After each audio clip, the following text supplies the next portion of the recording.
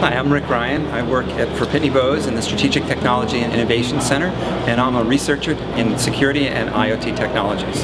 Pitney Bowes is best known for making mailing machines, but there's a whole host of things that we do. We consider ourselves the craftsmen of commerce. There's been quite an evolution in Pitney Bowes. IoT has allowed Pitney Bowes to come up with new products and services for our customers, and even change some of our business models. When I started, all the meters were fully mechanical. With Electric Imp, we were able to provide a more robust connectivity solution that was easier to install, and it also was lower cost.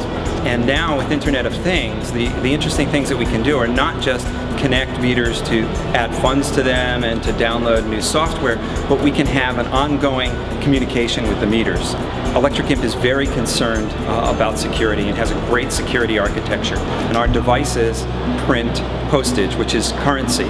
So being able to plug something onto our devices that doesn't require us to change them and is highly secure is absolutely essential for us to be able to field a solution quickly. So it was perfect to partner with Electric Imp, who has the security concerns that we have, has an architecture that allows us to put services out there and upgrade those services over time.